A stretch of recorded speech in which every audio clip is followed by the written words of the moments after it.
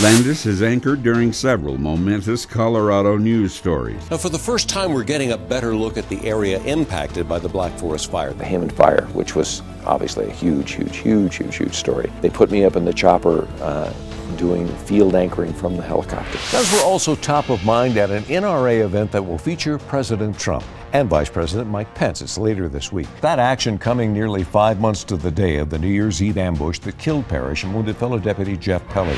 Among them, the Pope's visit to World Youth Day in 1993.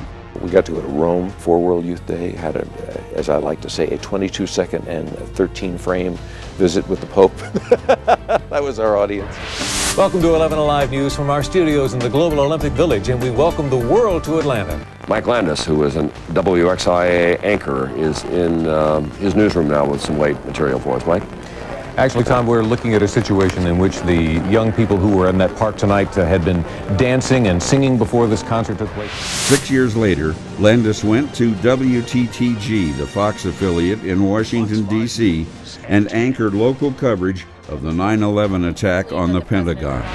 Today, the Vice President was visiting the U.S.-Mexico border in California to get a look at the border wall. This is a caravan of migrants from Central America wait to seek entry. For some of them, it's been a month-long journey from countries including El Salvador and Honduras. Guys, Yeah, love the draft picks. Love That's it. right. Good stuff. All right, thanks.